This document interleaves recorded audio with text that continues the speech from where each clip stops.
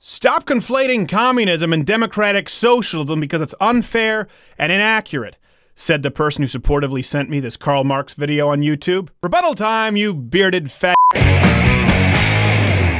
This one's by popular request because this Karl Marx video is a little old but has enjoyed a second win specifically due to the Bernie Sanders supporters, as you will see in the comments section, despite the fact that they swear up and down socialism and communism have nothing to do with each other. Let's get to it. Most people agree that we need to improve our economic system somehow.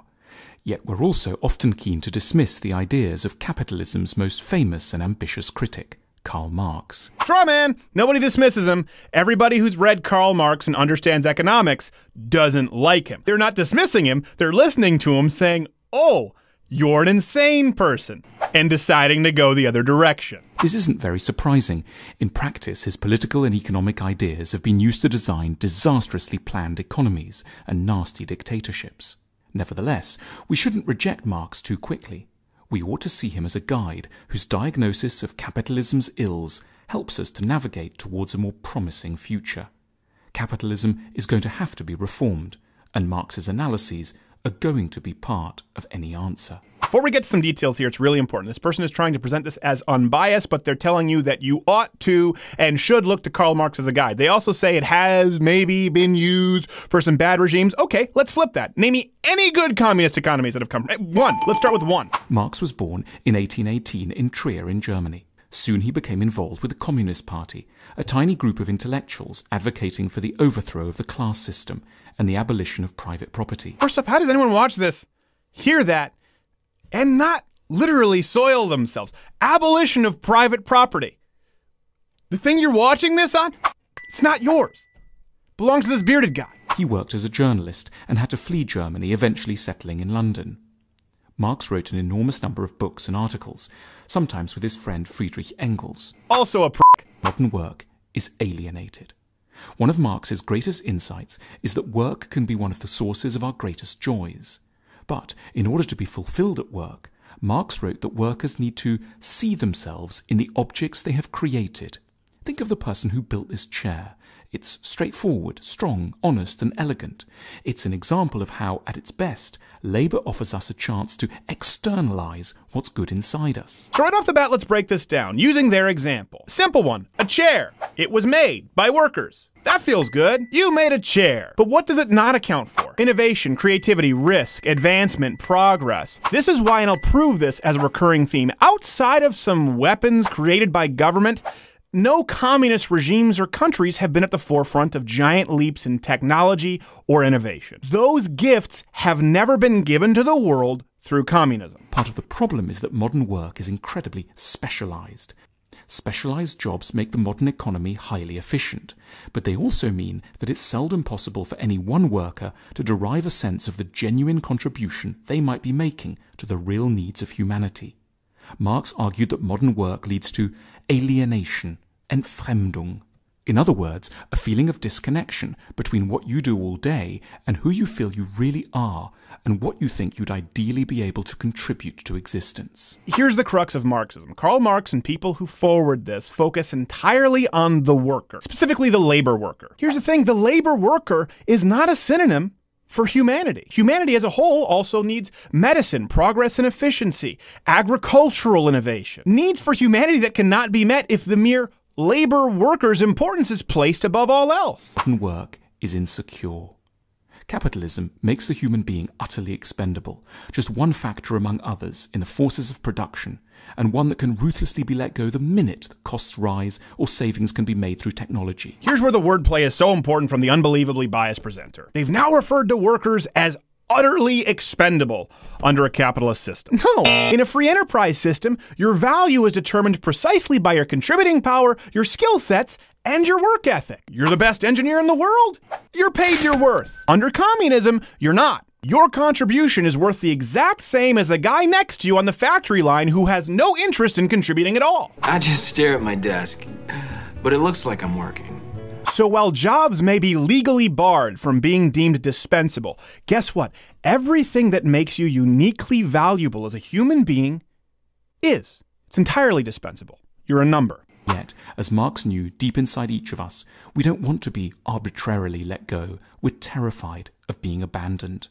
Communism isn't just an economic theory.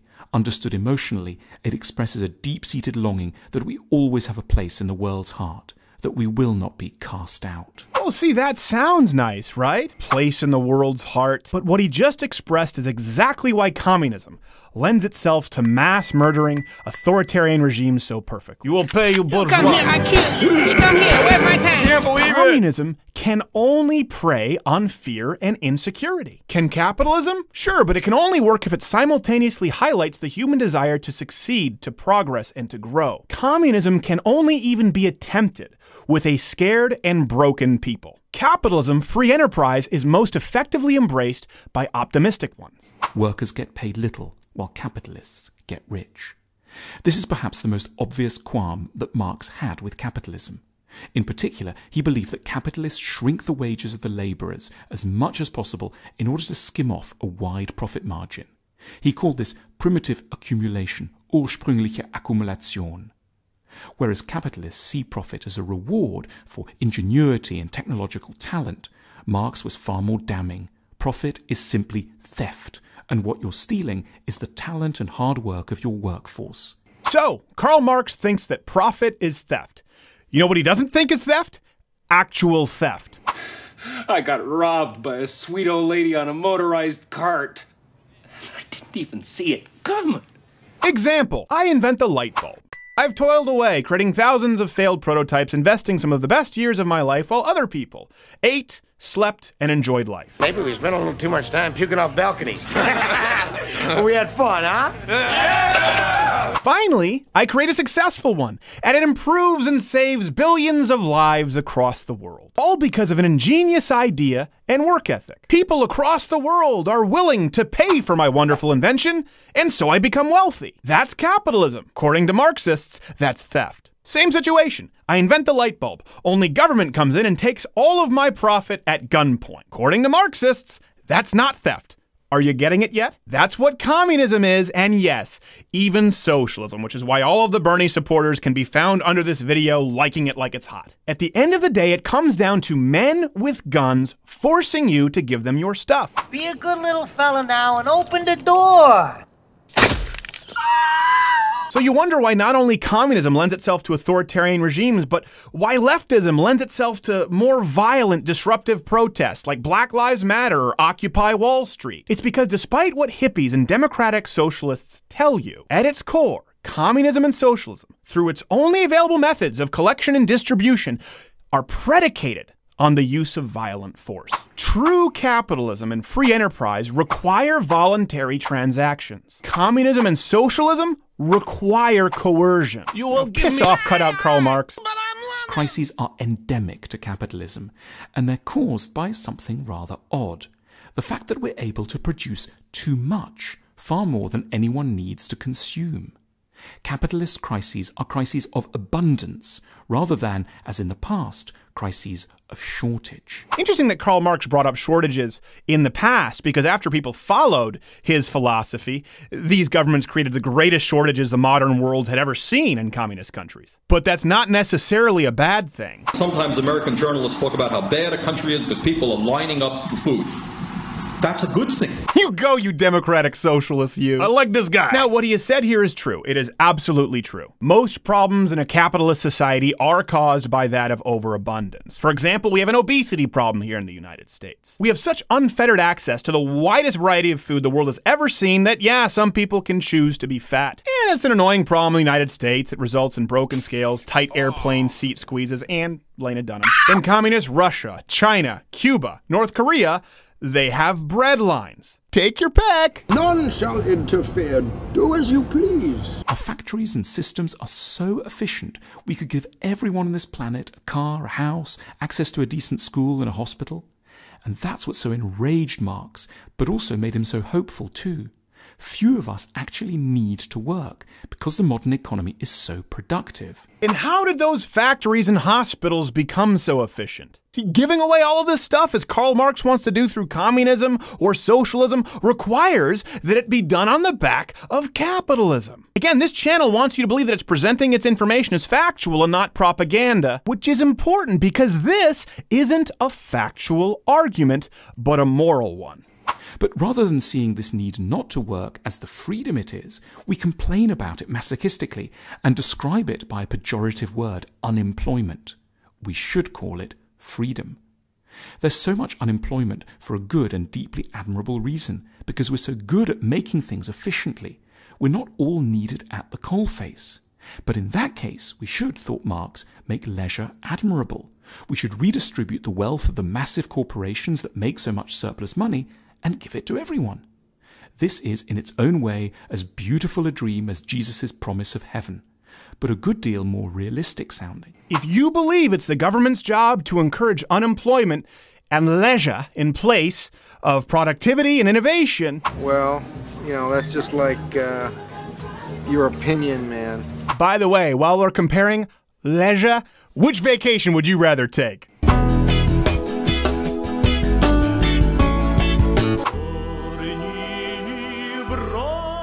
Silly communists. I guess it depends. The most leisurely activity Russians ever engaged in was defecting. I defect. You about ready to get maced? Oh my God, don't you get it? He's defecting. Capitalism is bad for capitalists. Marx didn't think that capitalists were evil.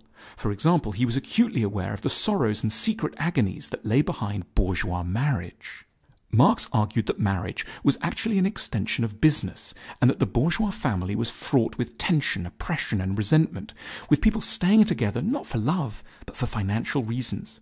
Marx believed that the capitalist system forces everyone to put economic interests at the heart of their lives, so that they can no longer know deep, honest relationships. He called this psychological tendency commodity fetishism, Warenfetischismus, because it makes us value things that have no objective value. He wanted people to be freed from financial constraint so that they could, at last, start to make sensible, healthy choices in their relationships. See, this is interesting because a lot of people don't realize just how anti-marriage and traditional family Karl Marx was. Granted, yes, marriage is one of the greatest indicators we have of economic stability, wealth, and growth. It's also the biggest indicator we have available for health, longevity, and personal happiness. Here's where contrast is so important. Whereas Karl Marx sought to destroy the traditional family, the founding fathers in the United States were emphatic about it being the central building block to the American way of life. Why? Because before a municipal, state, or federal government, you had a moral level of self-governance within the family. One that led to a happier and, as Karl Marx has pointed out, more financially productive society. And that's why many of our marriage laws exist in the books to begin with. The 20th century feminist answer to the oppression of women has been to argue that women should simply be able to go out to work. But Marx's answer was more subtle. This feminist insistence merely perpetuates human slavery. The point isn't that women should imitate the sufferings of their male colleagues. It's that men and women should have the permanent option to enjoy leisure. And this is why modern social justice warriors like feminists are so far to the left. Is there anything more appealing to troglodytes like Trigglypuff than not getting married, which wasn't going to happen anyway, claiming that you're a strong woman while not working?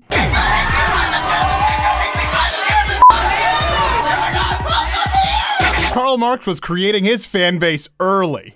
In short, one of the biggest evils of capitalism is not that there are corrupt people at the top. This is true in any human hierarchy. But that capitalist ideas teach all of us to be anxious, competitive, conformist, and politically complacent. This is key. We'll get to the philosophy in a second, but I love how he skimmed over. Corruption at the top is seen in any hierarchy. It's a valid point, and one that unravels Karl Marx's central argument. Sure, in capitalism or free enterprise, there are no doubt some corrupt people at the top. In a true free enterprise system, that corruption is mitigated by the concept of competition. Now, invariably, when that corruption does occur, repeatedly and systematically, as you see with big banks, big energy, big unions, they can only do so when abetted by big government. Big banks are able to continually be corrupt. Why? Not because of capitalism, but because of a never-ending supply of big bailout funds from equally corrupt politicians. Now, at least you can still choose to use a local bank or credit union who never required bailouts to begin with. But let's change the scenario. The big corrupt government you and I both hate for bailing out big banks, now it is the bank. It is your only bank. It is also your only grocery store, your only phone provider, your only health insurance. That's communism. As seen with every communist regime ever, it leads to massive death and totalitarianism every time. So if this man and Karl Marx acknowledge that in any hierarchy you will find corruption at the top, why, oh why, would you want to hand over that top to a centralized government monopoly where no voluntary transactions are even necessary? Only the use of violent coercion. Marx was not a well-regarded or popular intellectual in his day. No, I can't imagine he was. He's not a respected intellectual today outside of your pot-smoking drum circle at college. Respectable, conventional people of Marx's day would have laughed at the idea that his ideas could remake the world. Yet, just a few decades later, they did. His writings became the keystone for some of the most important ideological movements of the 20th century. But Marx was like a brilliant doctor in the early days of medicine. He could recognize the nature of the disease, although he had no idea how to go about curing it. Yes, Karl Marx was central to some of the biggest ideological revolutions of this century. Here they are. Yes, that one was very good. Oh, I like that one too. Wait, rewind. I thought I saw myself for a second. At this point in history, we should all be Marxists, in the sense of agreeing with his diagnosis of our troubles. But we need to go out and find the cures that really will work. And this is how it ends. We should all be Marxists, demanding conformity in place of intellectual diversity and telling us exactly how to think. Well, how Marxist of you. Hey, if you like this video, subscribe by hitting my face or the button that says subscribe, or watch one of these videos playing in a box next to me. If you didn't like this video, you're going to have to pay me anyway. That's how communism works.